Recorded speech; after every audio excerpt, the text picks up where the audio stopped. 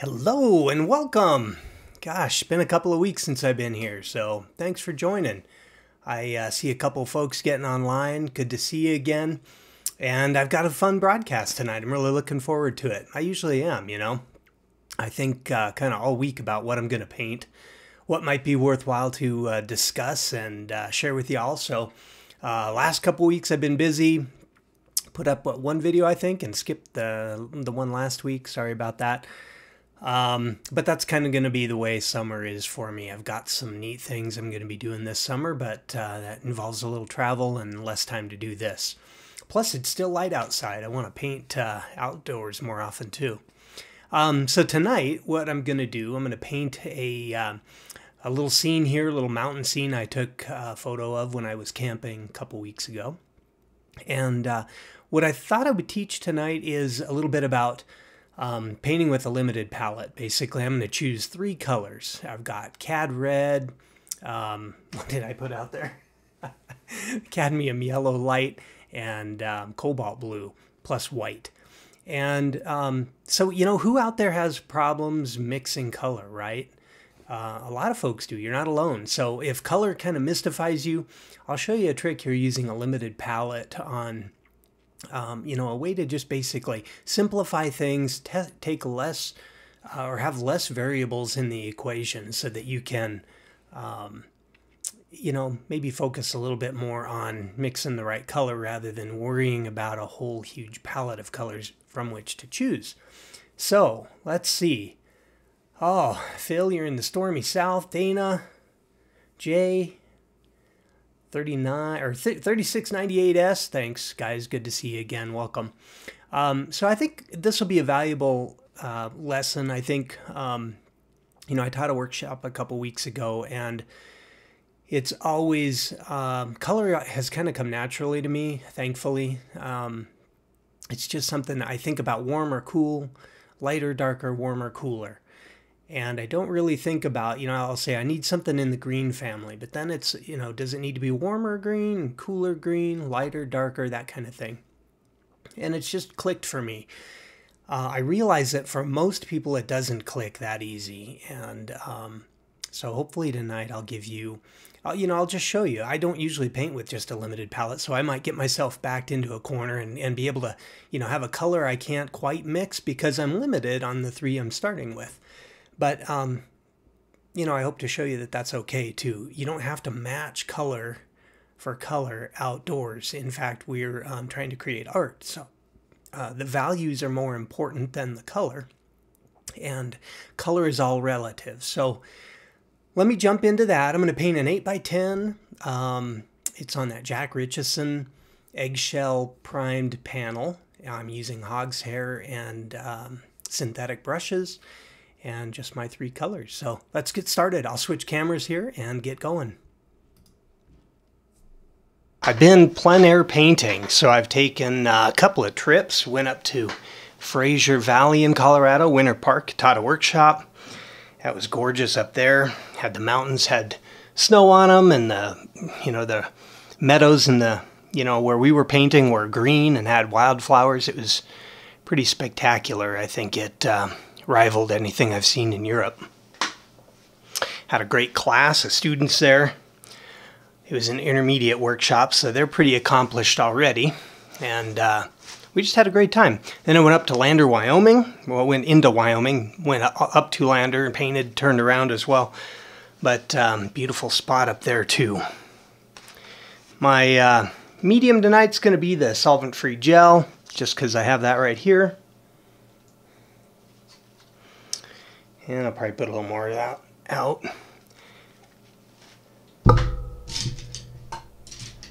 Got a mix of brushes. Like I said, hog's hair size. I'm painting an 8x10, so this is these sizes are what I'm comfortable with. It looks like they're, my biggest one there's about an 8, or is an 8, I should say. Okay, so the colors. Cobalt blue, cad red light, cad yellow light, but not cad lemon. I don't know, I could have picked that too. Doesn't really matter for me. I could have put a like a Zorn palette you might have heard of. That would be, your yellow would be yellow ochre, and your blue would be a black, like an ivory black, because black, when you lighten it down, tends to look blue. So the point is, you can, you can mix a lot of different things from a limited palette here. So you could, these are the primaries, and we'll start there. Let's see, so my scene tonight, that's a pretty cool little scene. I was up at near Rocky Mountain National Park, saw this. And I think it has kind of everything I want in a scene, but I also want something pretty simple there. I'm going to, let's see, I'm going to try to make my image a little larger here. There we go. So I'm just going to generalize. I'm going to teach really the concept here. And I haven't done any drawing, although I've marked the middle points on each edge of my canvas. And I've got, a typical landscape, a lot of green in there. And so I think what I'm going to do is I'm going to start with a drawing. Now, I would usually go with, like burnt sienna, an ultramarine blue, and just kind of come up with a warm brown. Well, look at that. Immediately. Now, keep in mind, I don't paint with this palette every day, so I'm gonna make some missteps as we go here. But right from the start, those two colors there, I was able to get pretty close approximation to my normal mixture. So let me just kind of feel out here on the canvas where I want my major shapes.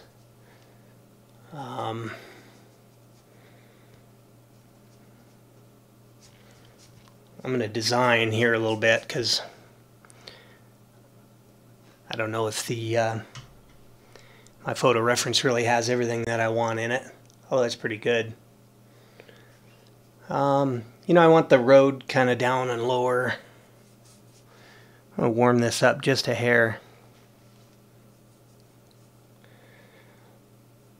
Yeah, so I was up camping. I did a little video of a plein air piece I did up there too, but I haven't edited it yet.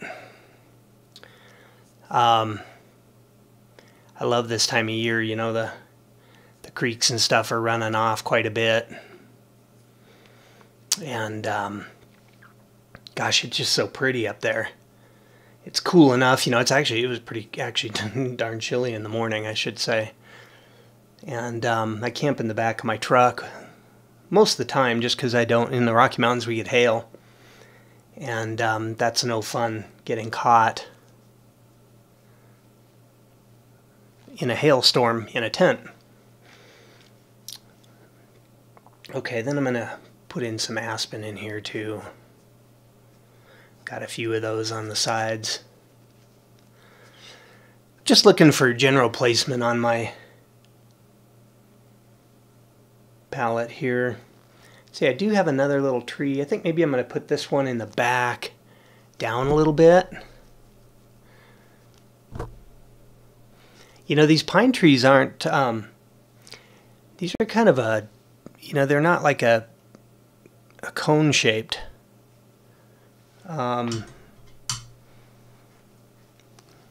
So they do look a little more round. Maybe I'm not sure how I'll treat that, but I want them to look like a pine tree. I like how this little road kind of leads down there. And I've got kind of a background mountain here.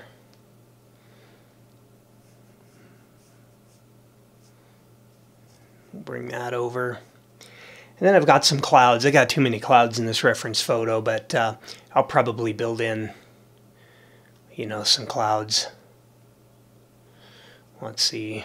I kind of look usually for just something in the reference that I can go off of for, a cloud or whatever, but I'm not really seeing it here so much. There's just a lot of clouds in that photo reference, a little too much. But anyway, that'll give me my roadmap.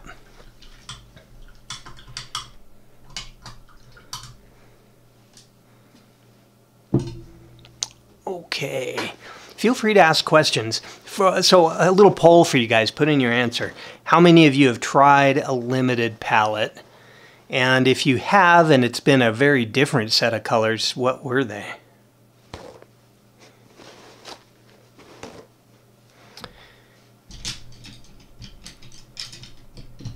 Okay. Hey, Lucy. How you doing? Congratulations on getting into the Plein Air Artists of Colorado show. National show in New Mexico. Way to go. Okay, so what am I teaching here? Let me get rid of this color. I don't really need it. So, obviously one thing I've got here are greens. So let me mix up a green. Well, I've got, of the blue I picked, it's the one that has more yellow in it. So it's already to the green side. I've got a really light yellow. And so that's also a very,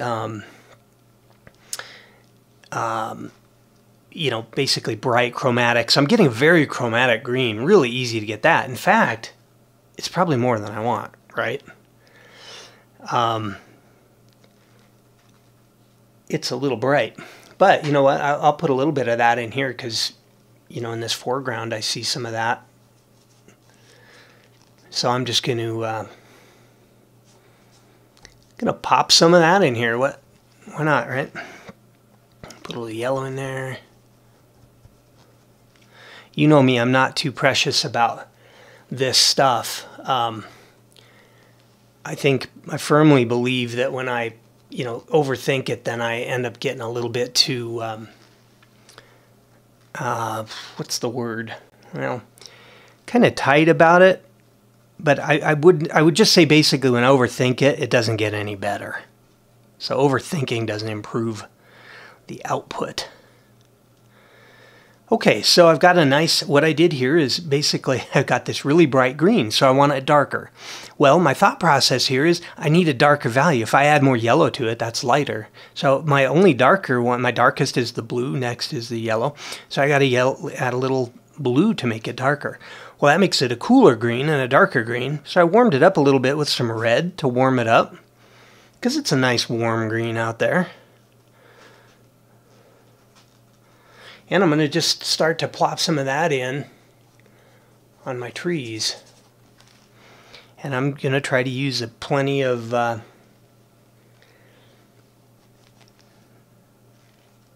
medium to get this guy, get the paint moving around here. This is a weird pine tree. Actually, now that I'm looking at that reference photo, looks more like a cottonwood or something to me. Yikes. All right, I like this kind of scrubbing motion to get paint put on. Some people struggle with these panels that I'm using here, saying they're a little too slick or that kind of thing. And I totally get it. But, one thing you can do is just make sure you got enough paint when you're putting it on there. Don't try to scrub and work that paint too much, making it too thin. That's part of the problem you might be having if that's your experience. All right, so limited palette. Who said what here? Phil, you've used the Zorn palette. Yep, for portrait painting. I think the Zorn palette's really better for figurative and portraiture. Is what I've heard. Although, Zorn did some really nice landscapes too, but you look at the skin flesh tones that he was able to get, pretty fantastic. And yeah, so anybody else out there? Okay, Dana. Magenta, cad lemon, cobalt teal, black, and white. That's an interesting combo. I got to think about that. When I'm reading those, it's kind of like I'm tasting food. As I read those, I think I'm actually, I just realized, my brain is kind of like building the flavors, like you're listening to a server at a restaurant tell you about their dish for the night. It's kind of funny. Okay, yeah, I'm getting a little, I'm going to drop some red in here in the middle of these pine trees up here. We got usually a rusty red trunk in there, although I don't really see it here, but for illustration purposes. So there I've got, kind of my dark green that I need for sure. I also am going to put some aspen on top of here, so I really want that to be a dark shape. I'm going to probably have to, make this more of a pine tree looking thing here, right? And I'll do that with some of the, I'll paint in with the sky shape and stuff like that. I'll carve that out. Then, I'm going to use a bunch of different principles in this painting, like we do in any painting, right?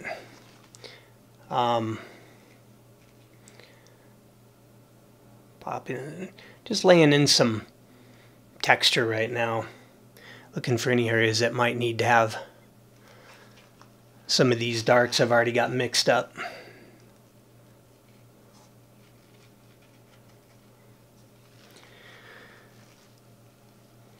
Oh, the panel, Lucy, is a Jack Richardson, and it's one of these gesso primed. It's kind of got an eggshell finish on it. There's a link to them in my bio, or in my the description of the video here. I paint a lot on the oil primed linen. And that works pretty nice too.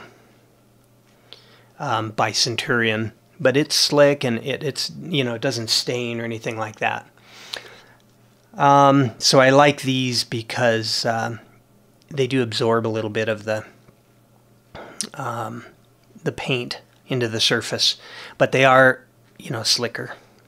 All right, so I'm going back in space a little bit here, and I've got another tree. I forgot that tree, another dark tree. So I've only got 3 choices. I'm grabbing it. You ask, well, what did you mix for that? Well, I've only got 3 things: a little red, a little yellow, a little blue. That's a bad joke for some teachers, but it is kind of true. Pop this guy in here.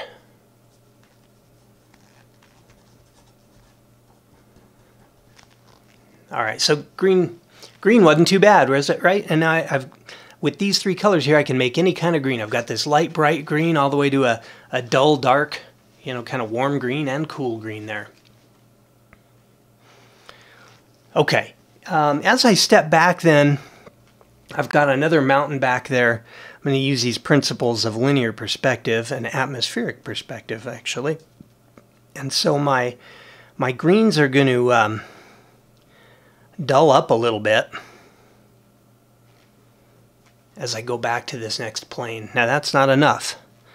Add a little more white there, a little more blue, and see if I can get that background plane to really stand up and be on its own.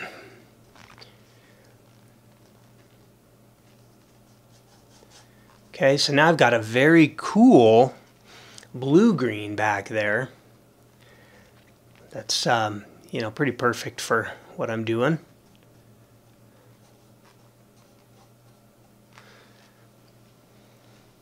And really what I need here is just a differentiation. There's green on green on green, right? So I need to make enough of a differentiation. And sometimes I got to push that, because in nature, if you just close your eye or squint your eyes down, that's all you're going to see is the green on the green on the green. And you're not going to be able to differentiate that. So when you have that situation, you got to do something to set the planes apart. Okay, I just put a little yellow in here, and sometimes you can just grab the yellow pure or whatever the color is and mix it on the panel too. That's fine. I don't want to have too much of that yellow back in there, but you can put a little red in there. What the heck? Okay, and I'm going to come back and work on all of these shapes as I make my way through the painting. Then I'm going to step back a little bit more, and I've got really kind of a dark purple blue. And so the only purple I can make here is between these two, this red and the green now, or the red and the blue. Notice I'm just using the same brush. Most of the time, you know, I use a lot of different brushes. Since I have all of these 3 colors, every mix is going to have every bit of them, you know, all of the 3 colors in here anyway, so I'm not going to worry about that too much. You end up with a little bit better, you know, easier to get color harmonies too when you use a limited palette. That's a good thing. Just trying to find a pleasing blue violet here. I'm going to maybe go a little lighter, we'll see.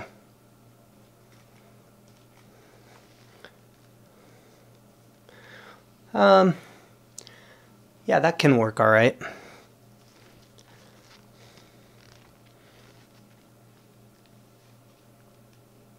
Actually, I'm going to make it a little bit lighter. So I just paused there and was kind of squinting at the painting to see if the edge of this blue and the dark of the tree became one. I didn't want them to become one shape. So that's a good little test when you put those colors down to just see if, you know, if you want them to blend. That can be a you know, kind of a strategic artistic move to join shapes in value but have a different color. That's kind of sophisticated painting, right? But in this case, I really want, you know, these to be separate shapes here. So I'll block that in. You know, it's already reading, and these are really simple shapes, right? I'm still kind of amazed by that sometimes, at how little I need to really paint in there to get a scene going. Okay. You know, I also see a little bit of, you know, there's a little puddle somewhere in here too. And it's lighter than that, but I'm going to pop a little paint in there. What the heck? Just as a marker. Some of the sky, actually, that's not the right blue anyway. It's the sky that's reflecting in there. I got ahead of myself.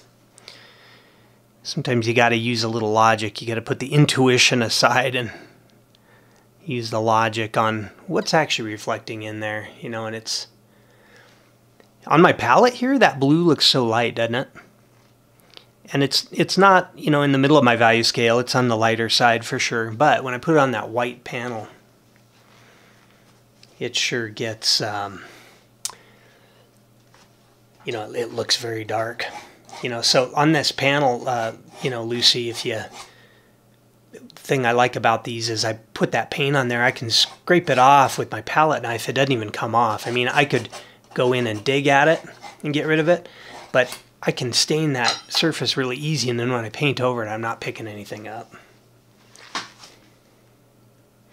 Okay, so far, still just 3 colors, right? Now, I chose this kind of warm red to outline things, and that's a nice complement to green. So, yeah, I'll tell you that. I guess, you know, it was something I didn't think about when I did it.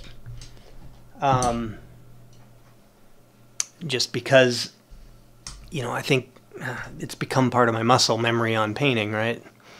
But, you know, I just realized that as I'm building this, I've got the greens in there, and that red outline is a nice complement. Okay, now I'm going to mix my sky. I did switch brushes for this, just because I want a nice clean blue sky. But my blue is my blue. I don't, you know, I can't really do too much with it. I do have a nice green, you know, it's the cobalt blue, so it's more on the green side than the red side. And we'll pop some of this in here.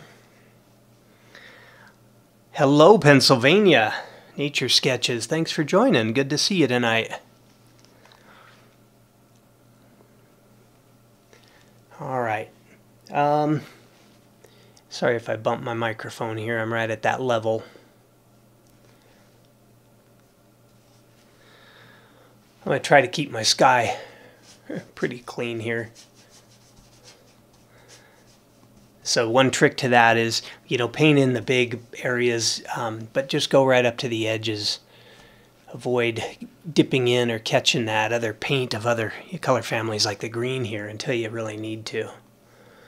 But if you put enough paint on there, on the palette, or I'm sorry, on your panel, it'll be easy to just move some of that into those and help draw out some of those shapes when you're ready. Now I'm getting a little darker up here. Whoop, I got some of that green.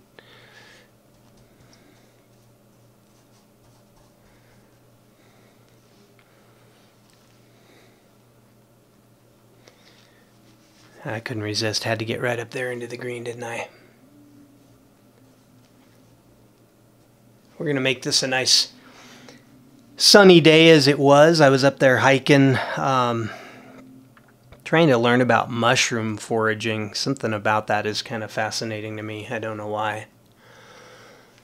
But it is. So anyway, I was up walking around in the morning trying to just see if I found anything. Found a couple. And I'm still alive, so I must be doing something right.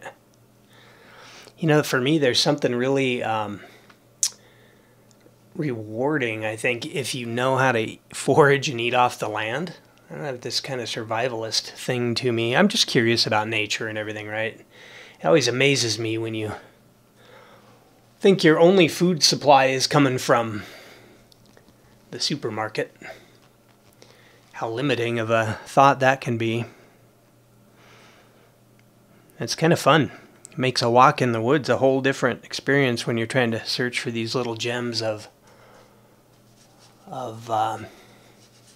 mushrooms. All right, let's see here. Oh yeah, Lucy, I do tone my panels. You know, if you were to go back and look at my other videos here, I would guess probably about every other time I tone my panel, or I'm using one that's pre-toned. These Jack Richesons come pre-toned as well, in a warm gray and a cool gray, which is kind of nice. I just chose white tonight. You know, I think it just goes to show that it's really not that critical. You just start where you start. And if it's toned, then, you know, you're making your decisions based on a toned canvas. Okay, I added a little yellow, or a little red, sorry, to that upper zenith of the sky.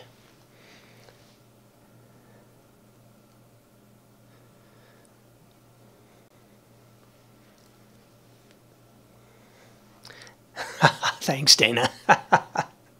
You cracked me up. See, you know what? You're the one coming up with the dad jokes now. Sounds like something I would tell my kids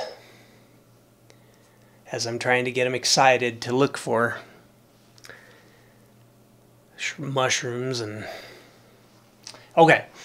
Yeah, it's pretty chromatic, especially in the video. It's not that chromatic in person. Looking at it on my iPad, I can see what you're seeing. But that's okay. So, I will go ahead and I'm going to switch brushes again. I'm going to make a little bit of a cloud color here. And, you know, I like to have a nice gray neutral for the underside of the clouds. But, you know, what do I do here? So, I've got my blue sky. And the gray of the clouds is going to be just a little bit, just a hair darker than that sky color. Wow, I grabbed way too much white. But it's not blue. It's not red. It's a, you know, it's kind of a gray. Sometimes it's a cool gray. More often than not, it's a cooler gray. So I'm going to just build that here with this blue and red, but you'll see I'm getting kind of a purple. And the opposite, since I've mixed those two, and this is the 3 primaries on our color wheel, since I have a combination of these two, I can gray that down and neutralize it by using the color on the opposite side of the color wheel, which is my yellow. I could have laid them out that way, but it really would kind of mess up my mixing surface area. So I chose not to do that. But I added a little bit of that yellow into here, and it took away the purple, but it's not, you know, it's not quite, I can see the yellow in the mixture, but I wouldn't say it's yellow. I can see the violet in the mixture, but I wouldn't say it's violet. So that's right where I want to be if I want to, you know, a gray. Okay, so I'm going to put in, I'm making this cloud up.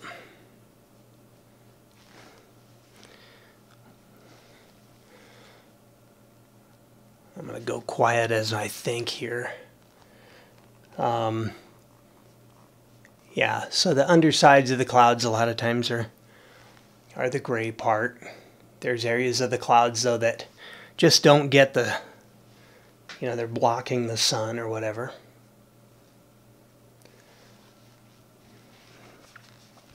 And then there's areas of the clouds that are, you know, just a little cooler. I'm going to just take that pile, add a little bit of blue into it, and cool off.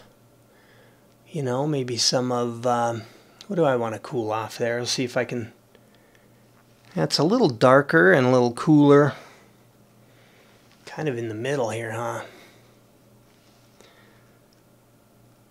So now I'm starting to modulate the color just enough to say something. But still not really getting into the details just yet. And likewise, I could, you know, I could go a little yellow and a little red and warm up a little bit of this. I need to lighten it up a little bit. So all from this pile that I have here,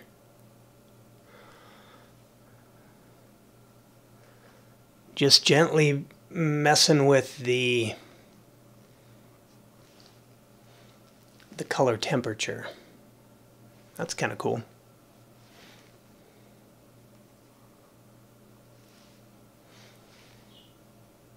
And I don't know why I'm messing around so much on this. I'm going to probably get heavy-handed and mess up some of these colors and such that I've put in here, but that's okay.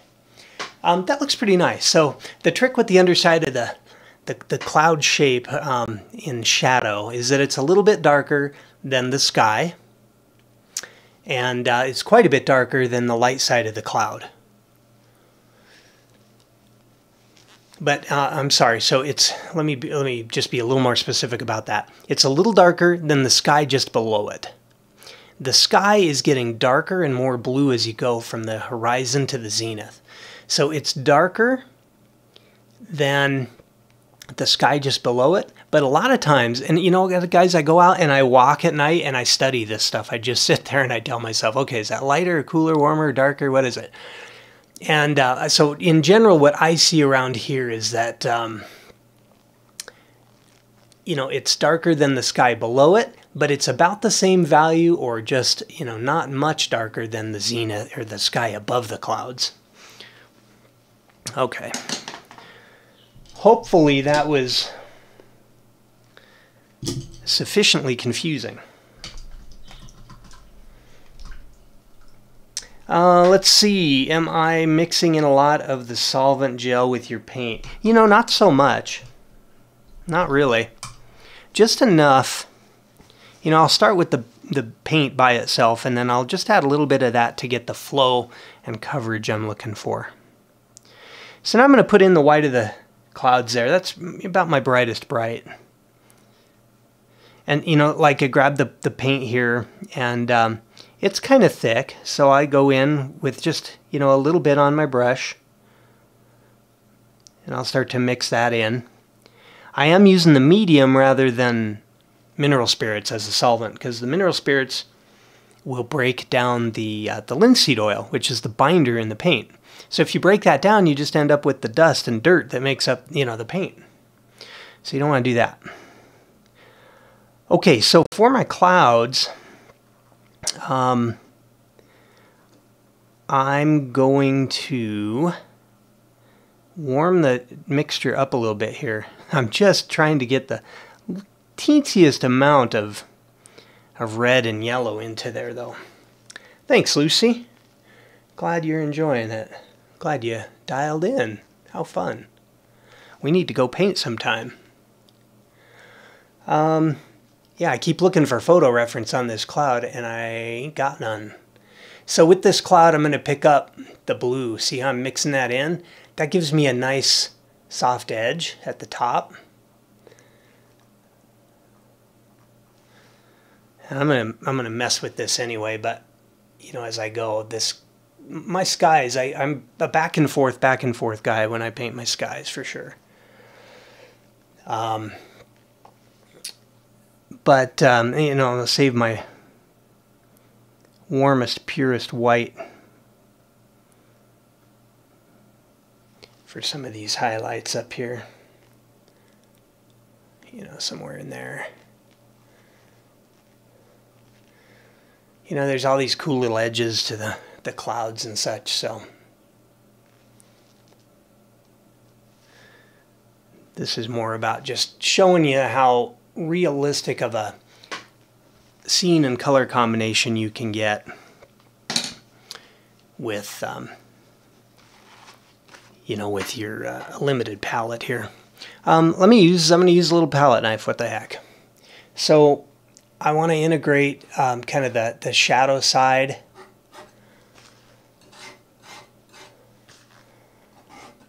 of the cloud with the lit side there. I can also really soften this edge, for example, like that.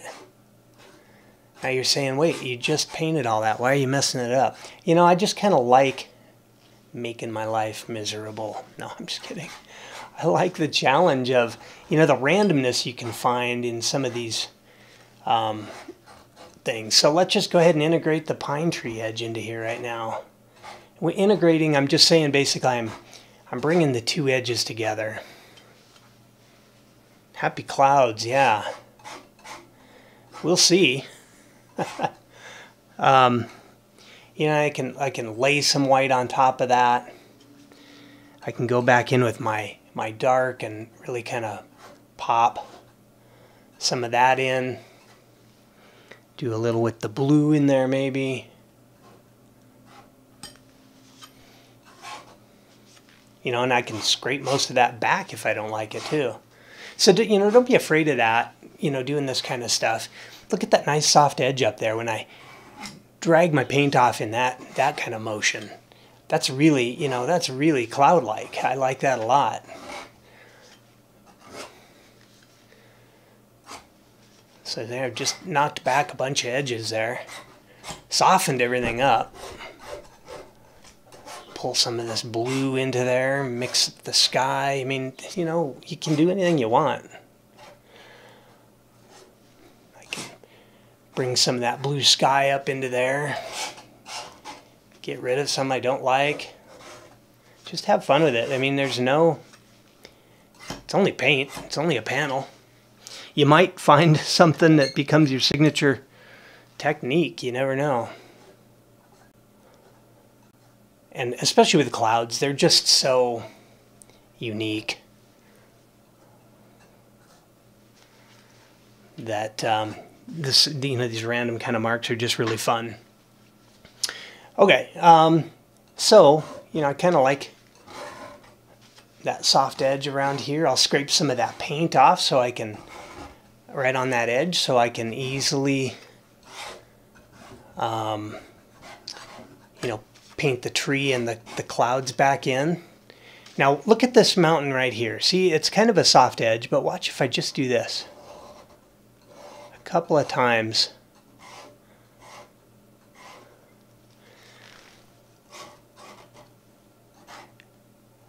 You know, I can come back in and make it a harder edge. I've dirtied up the blue a little bit in my...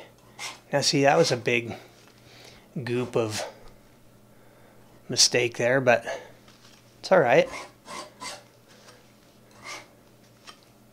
It's kind of like deconstructing it a little bit. I've got stuff in place. I'm you know, cutting it back a little bit, deconstructing.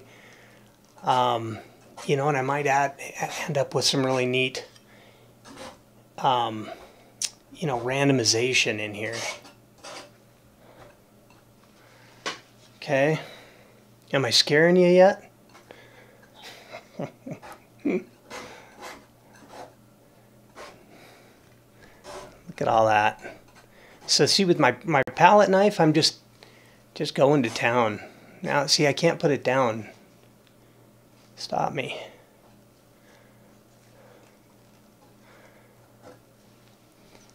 But it's really fun. It's really a lot of fun.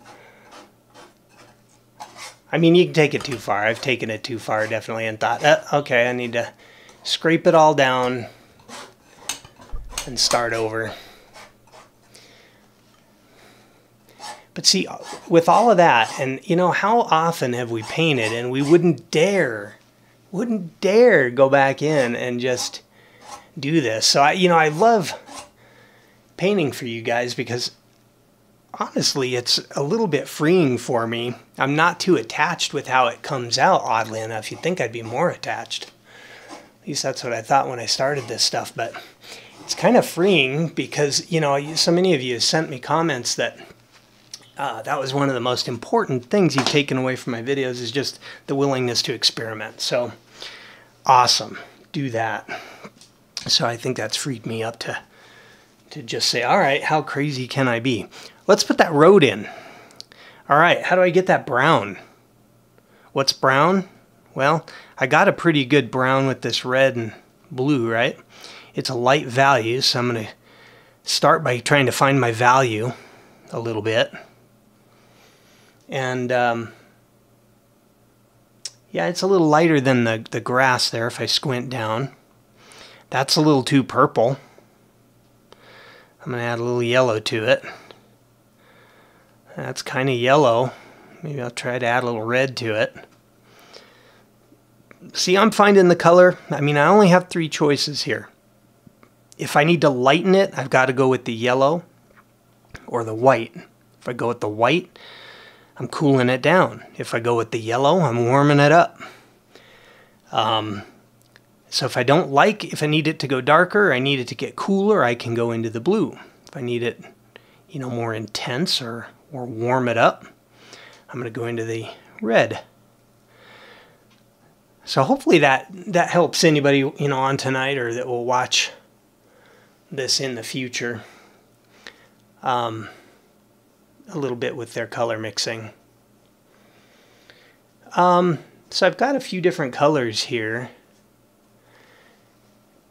And as I look at this road, so, you know, just if you're looking at stuff like this to paint, try to, you know, you can get kind of a basic color going for sure. But look for, you know, look where it changes temperature. And, you know, try to capture some of those things. And you'll end up with a little more realistic looking, you know, result. It's kind of fun. So I'm just taking that pile and I'm you know, adding a little red and a little blue to it, darkening it. You know, there's some dark colors here in the foreground.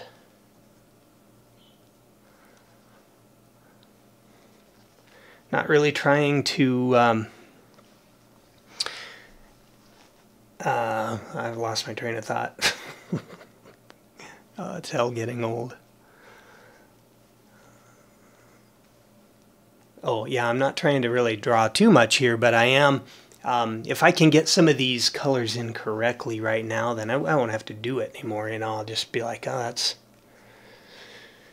characteristic of that area. Dana, you can be more daring, so can you. Let's see, who else said you can too? Oh, Lucy. Yeah. Yeah. We just got to free ourselves from thinking every painting has to be a home run. It's kind of crippling. Okay. I'm just going to actually cover up that little spot of blue there. And then now as I go back, it got really pretty light back there, didn't it? And a little more yellow to it. So let's see what this looks like here.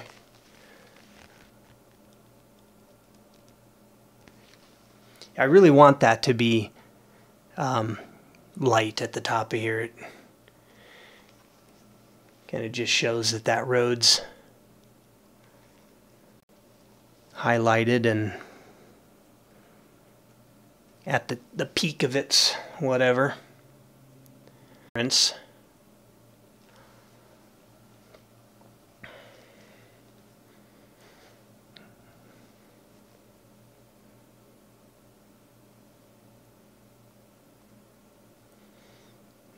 That kind of thing.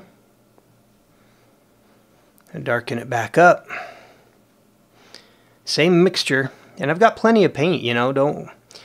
I don't know if you noticed my white when I started here, but I pretty much had a 37 milliliter tube of white squirted out there. Of course, I use the big tubes, but you know, some people look at how much paint I squirt out and they're probably thinking, wow, what's this guy made of money or what? But you know, I mean, geez, we buy a lot of paint. You're not going to run out of paint. I know it's expensive to get started, but geez, after a few years, I had so many things of paint. I have so many tubes of paint. I have hundreds of tubes of paint. I've got them stuffed in nooks and crannies in the doors of my truck, in the closets, in you name it. Anybody else like that? Plus, then sometimes I'll win paint, which I'm really excited to do at like an event. It's fun to win it, but you know, then some of it just sits for a long time because I bought so much of my own. Who else has a lot of paint? All right, well, there's my road a little bit here. I think I need a pretty strong dark on some of the edges. Actually, I think I need something going on there. And see, now I'm starting to get into my drawing a little bit more.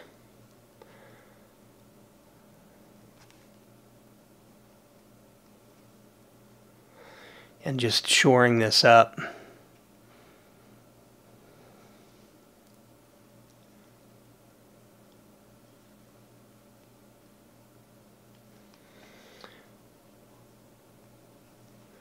And it's kind of fun too when you have just a loaded brush with 2 or 3 colors on it, you know, and just putting down a mark that's not fully mixed. Adds a nice dimension to our paintings. And something that, you know, people at a show will come up and say, wow, look at that brush stroke right there. I love that about the painting.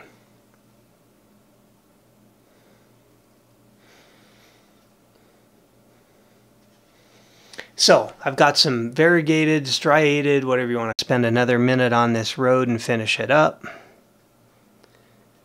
That kind of yellow top up there.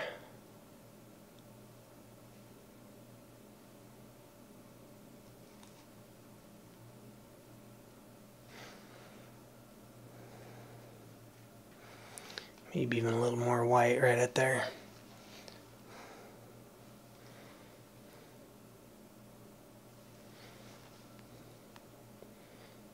And I have just a little bit of that kind of lighter value maybe over here too. Okay, I like that. I'm happy with that. Let's quickly just put in that little bit of sky blue, that real light kind of color that's in this puddle up front. So I just grabbed a little bit on my knife of these two real quick. Let's see how this goes. I'm going to wipe off the bit that I don't want. Maybe even a little bit more on here. I'm just trying to say, well, how big a puddle do I want? So I've wiped that back. And let's see if I can totally get this, pull it off or mess it up. Yeah, about in the middle, I guess.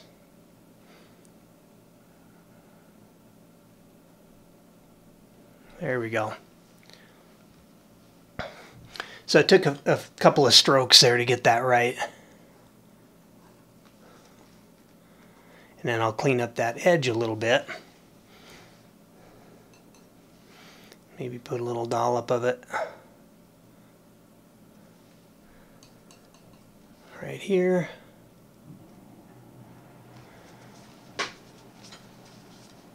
And I might need to add some chroma to that, but sometimes those little reflections and little bits of water that you find on the edge of things, they're a real nice way to, you know, bring the, you know, the sky back down into the landscape there. Add a little blue among all the green and stuff. Okay, well, so I've got a pretty good start here, and everything's blocked in. And you can tell what it is. I mean, as rough as it is, really, it's not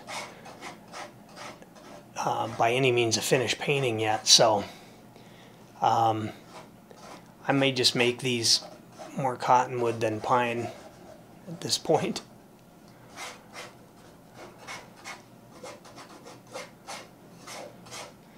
And I'm also thinking about so that linear perspective. Since I'm looking up at the tree here, the shape of it, the round would be arcing up like this. As I'm looking more toward the middle of the tree and its eye level, my contour lines flatten out because this is about my eye level here, right? And then as I'm looking down, the contour lines start to angle down. Does that make sense? So at eye level, everything's flat. The more I look up into a shape that's round, the more I'm going to see the roundness of that shape. So that's linear perspective that's causing that. Okay, and so I can just take those lines right out. But if I paint in that direction, you know, if I keep that in mind when I'm painting, I'm adding volume to this. So let's keep on that track for a minute. I started with, so a couple of things are going on here.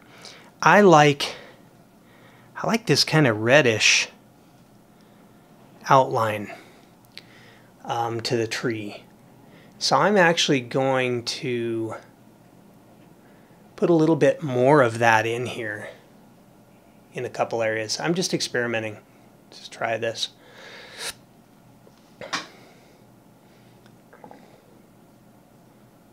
I'll even do it up here maybe a little bit. Although as I'm looking up, I'm getting sky shine. So that's where the leaves are reflecting more of the blue cool of the sky. On the bottoms here, this is where you would get maybe some more warmth, is down toward the bottom of the tree, where the sun is reflecting off the ground and bouncing up in there. So see, just even doing that, as rough as it is, it adds volume to the tree. That's kind of fun. Isn't this fun? God, I love doing this. Okay. So, I've added the red there. It's a little darker. And now I want to put some lighter spots on this tree, but I don't want to get too light. So what am I going to mix to get that? Well, a little red, a little yellow, a little blue. Boy, I kind of really have a grayed down green there, don't I? It's all right. Is that lighter? Yeah, it's a little bit lighter. I think I might go a little more yellow in that. And just a touch more white.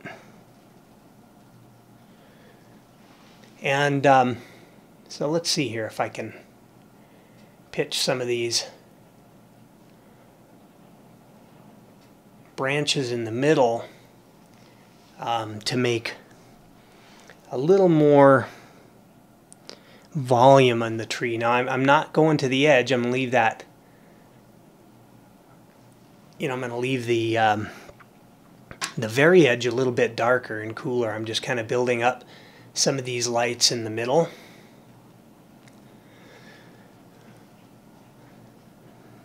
And as I go up toward the top, that's going to be a little cooler and bluer. Sorry, I just grabbed, I went to my normal spot where my blue is, but no worries, I didn't cheat.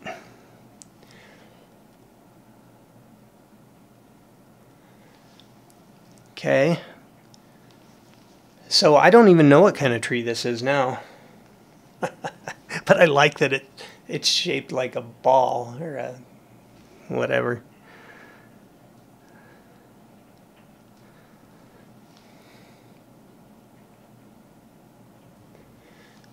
Okay, so these topmost branches again, these are kind of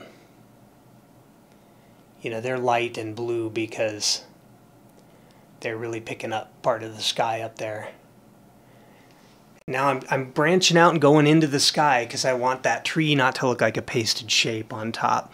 But as we come around and this tree turns under, then the you know, the tree is darker.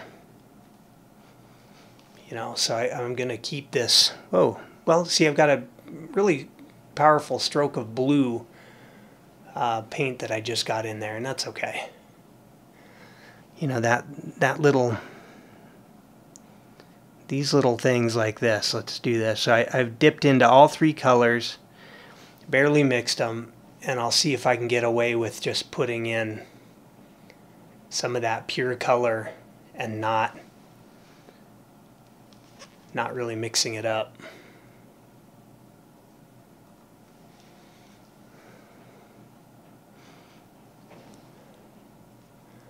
I think that's fun. You guys know Scott Burdick's work?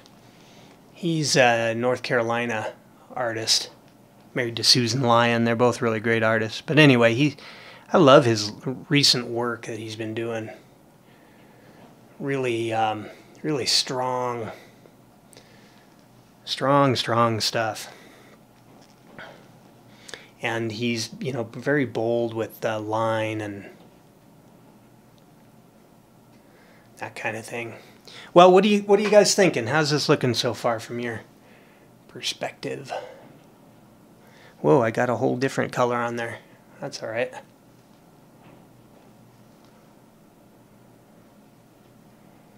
I'm kind of having fun with this.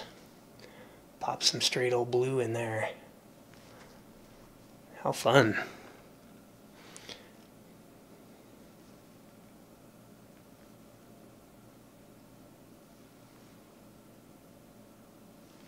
There we go. I think that looks awesome. It's got thick paint. It's got all these little different bits of color in it. You could tell it's a tree. I think you could tell it's a tree at least. I don't know. You tell me. Maybe pop a little bit of a indication there of a trunk. That's the word I was looking for.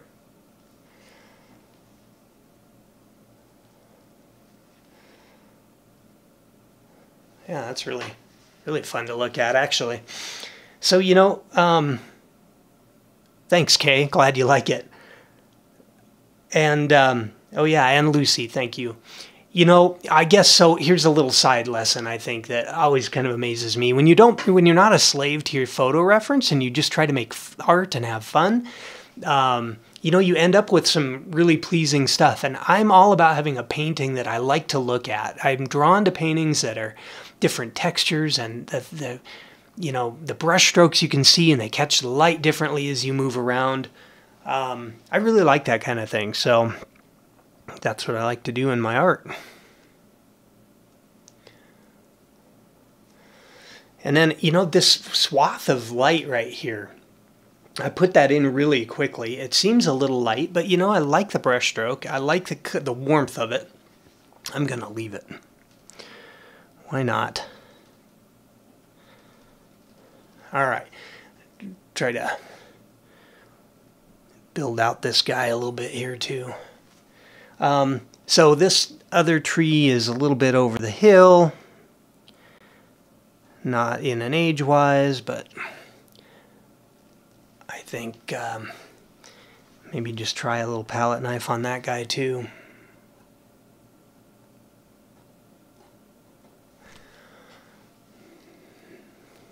There we go. I'm going to leave it.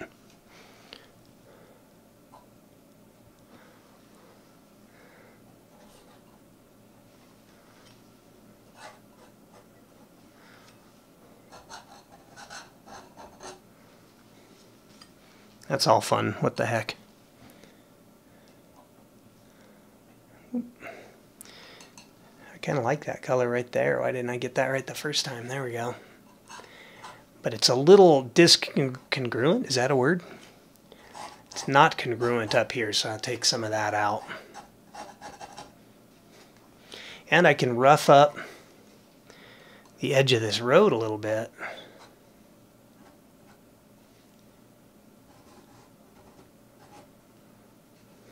Like that. And, you know, see how it's making a really kind of a cool mark as I do that. So I'm kind of defining the lay of the land a little bit with my knife very easily. And look at all that implied texture there. It's just really thin paint here. Other paint I didn't quite scrape down. Gosh, you know, I think we just overthink it too much sometimes. Work too hard for an effect. See if I can get away with a little yellow in here.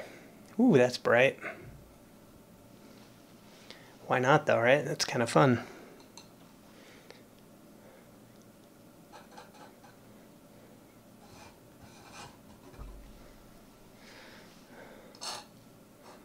I'll leave it. Works for me. A little hint of that white right there. I do like that. That little spot of water there. It's not quite convincing for me yet. But see, this is an example where I'm gonna overthink it, overwork it, and not end up getting what I want, I think. It's a risk.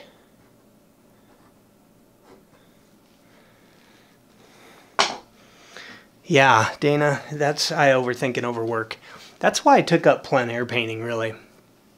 When I started to paint on location, then, you know, that just made all the difference for me because the light was changing and you can't overthink things. You just got to get going.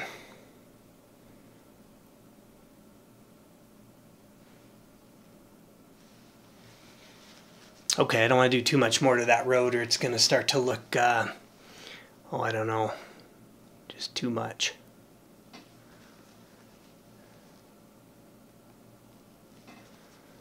Bring a few little lines up into the landscape there. I don't think I'm even going to put any aspen in this now. I've got this country backroad scene, not anything in the high country.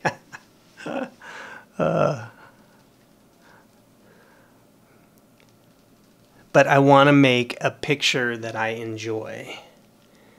I'm going to darken this a little bit. That background edge. I want to darken it so that that road still really, you know, pops. And how does that road's kind of bowed down, isn't it?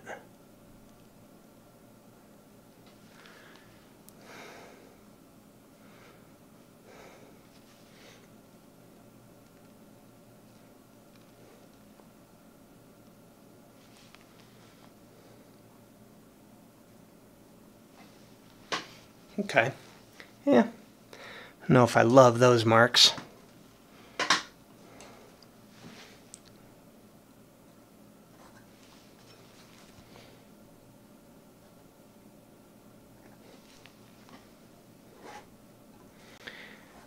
But I can make them more fun with the palette knife.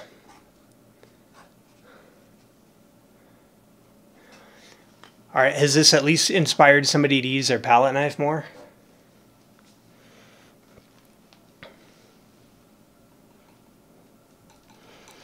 And I got this background hill up here that's a little less chromatic yellow.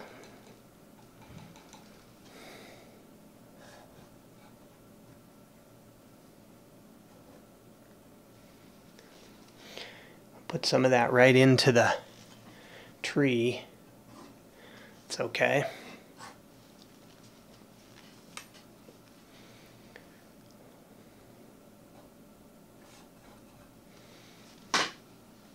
Okay, that's kind of good.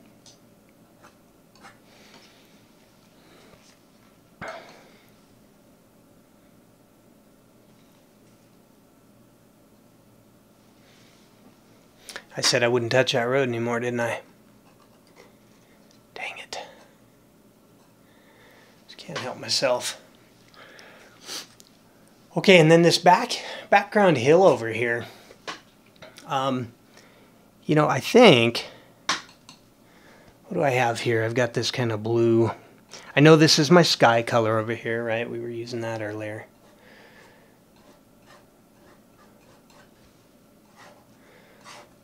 So I'm going to just lighten this shape up a little bit here.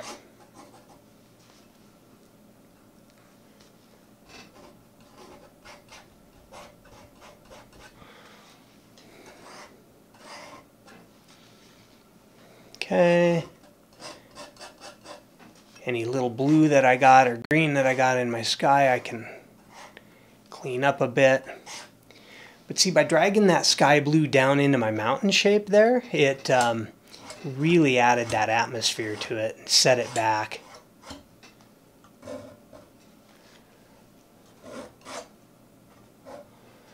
Great little trick. No, not a trick. It's just knowing the properties of light and atmosphere and what happens. So, and then I think what I'll do is just maybe go pretty light here on the sky, and you just lighten that horizon even a little bit more.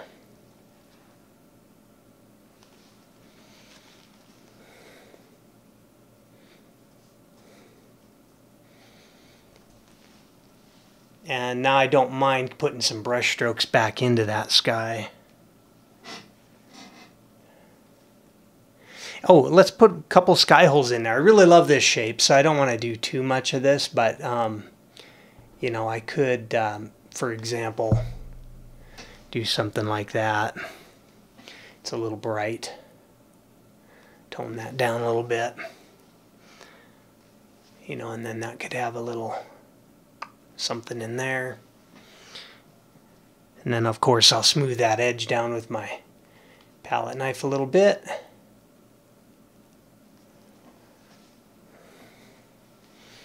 But that somehow makes a pretty big difference.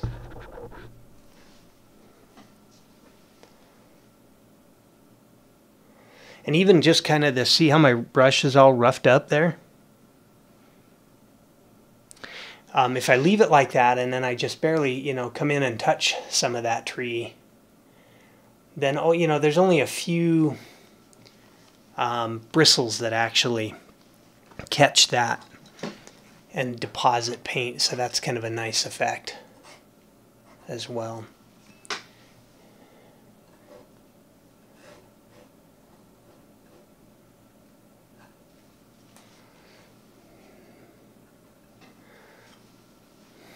Nice.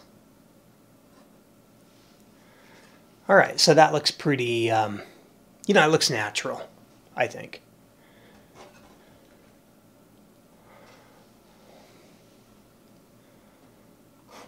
Bring a little bit of that out here.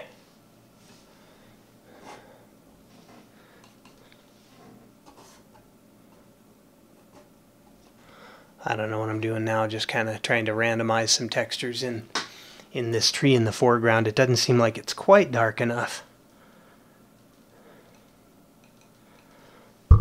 Pop that up just a hair.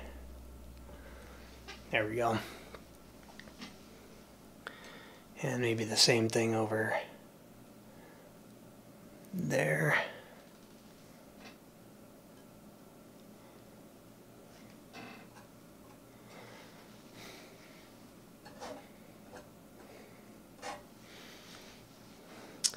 And then I kind of like that bright green that I had made to begin with, so let me make up a little more pile of that. Definitely liked it.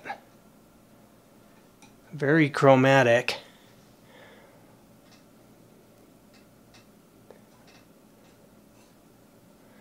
And I'll pop some of that into the foreground here as well.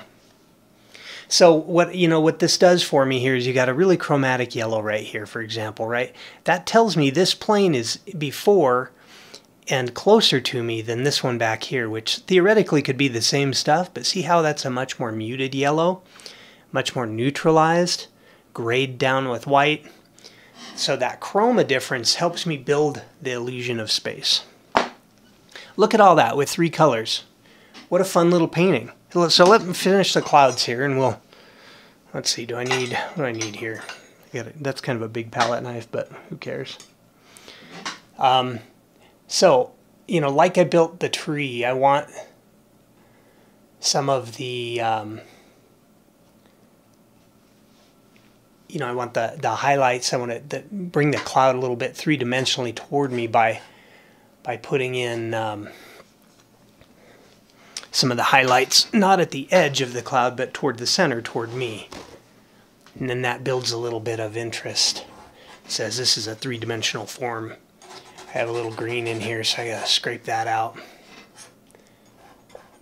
I'll soften that side down a lot. Has a really cool effect. And then you know what, I'll just pop a little thick paint right here.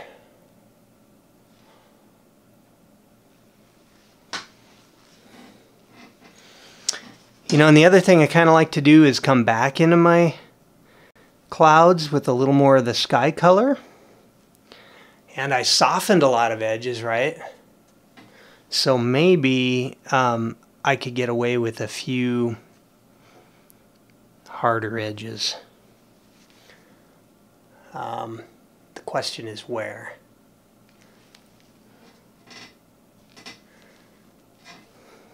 And I like to go a little darker maybe than that.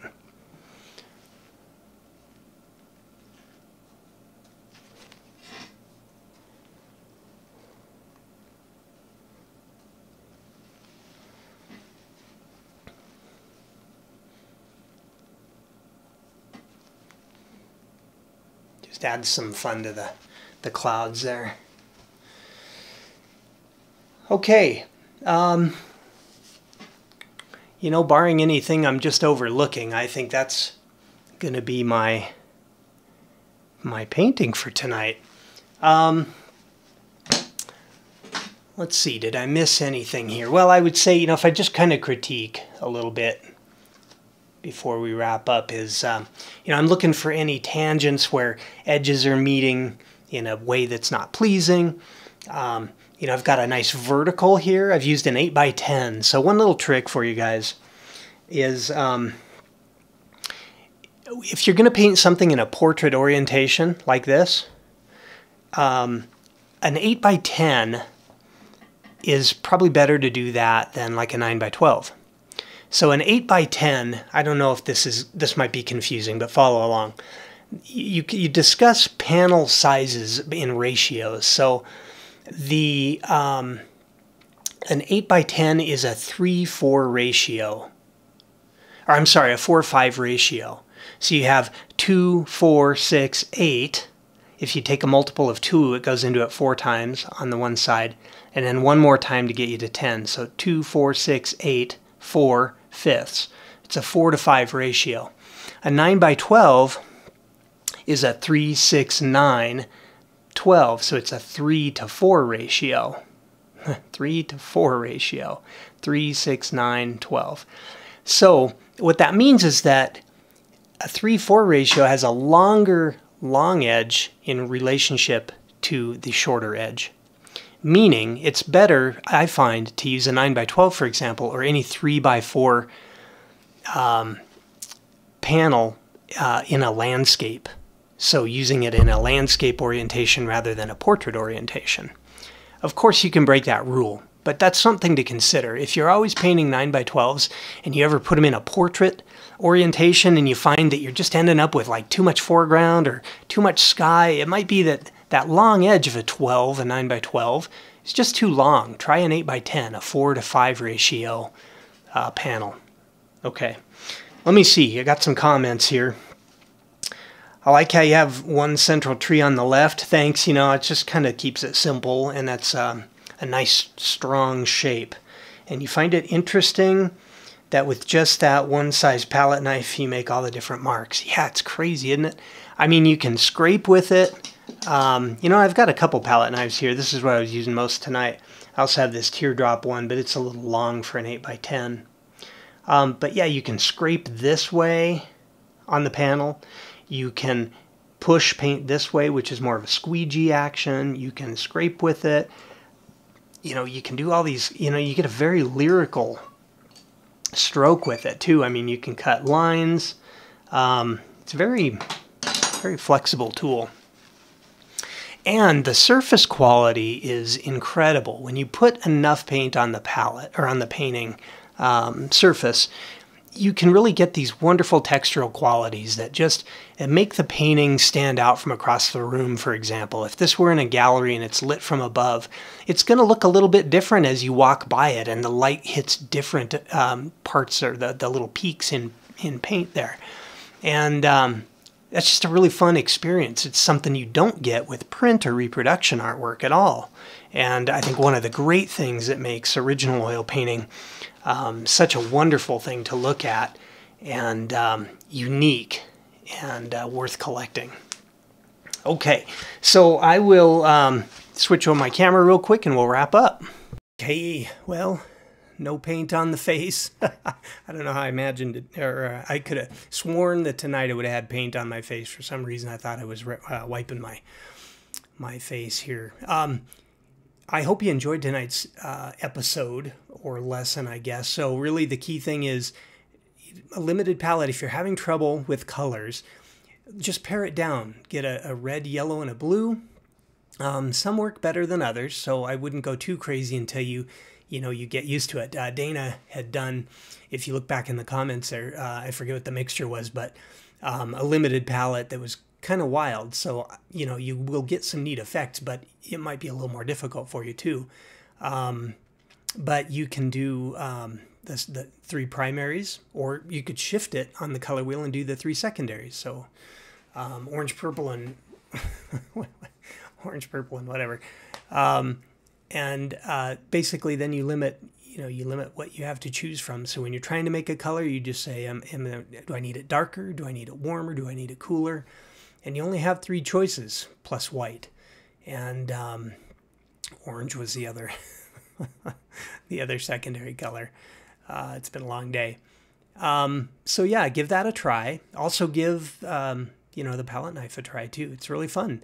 And as you'll see, I guess, the other side lesson here was that use your reference to just kind of get you painting and interested in doing something. But see, for me, when I'm doing these broadcasts, my reference is only about this big to me because I'm just looking at it in a window on my iPad. So it's very small. And, that just gives me a lot of freedom to do what I want with it because I can't see all the details. So maybe that's another tip as well. Anyway, try the limited palette, see how you like it. If you're ever just getting frustrated or you're finding you keep going back to the same old mixtures, just limit yourself and do a few paintings with it. There's really kind of unlimited potential in the limited palette. So with that, I'll leave you for this week and wish you happy painting. I appreciate all your comments and I loved hanging out with y'all tonight. So thanks for joining me and I'll see you next week. Bye-bye.